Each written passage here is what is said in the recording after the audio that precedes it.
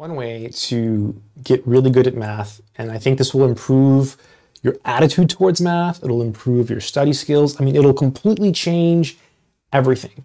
It's to focus on what excites you. That's right.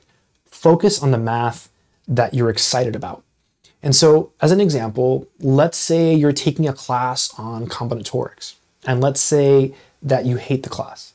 So how do you deal with that? How do you motivate yourself to do more math when you don't want to, right, for that class? The trick is to do some math that you do like. You see, all math is somehow related. So by focusing on math that excites you, it keeps you interested in math and it gives you variety. So let's say, for example, that you're really into real analysis. You love delta epsilon proofs. You love learning about sequences. You love learning about, Riemann sums. You love the proofs. So instead, focus on that on the side. So, do your regular work, but on the side, always do a little bit of extra math.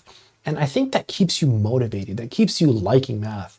Because the reality is, no matter what major you take, you're always going to take classes that you don't want to take. For example, in math, you're always going to take a math class that you don't like. It's just going to happen. In fact, chances are there's going to be more than one math class you take as a math major that you just don't like. Maybe it's the subject, maybe it's the teacher, maybe it's both, maybe it's the book. I mean, it could be anything, but chances are you're going to take a class you don't like. And one way to get through it, again, is to really do your own math on the side, right? Focus on the mathematics that makes you feel good, right? Whatever it may be. And be flexible.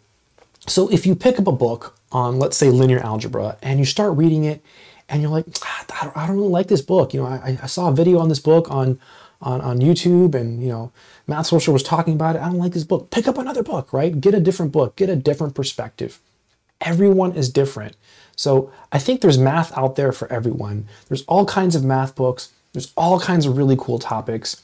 And if you focus on the math that you love, I really think that translates into like your classroom studies, into the math that you have to do. No one likes doing math because they have to do it. But we all love, watching math videos or just learning about different types of math or, different things related to math. That's fun. So if you focus on that, I really do think that helps you do better on the things you don't want to do. It kind of like invigorates you in some sense. Good luck.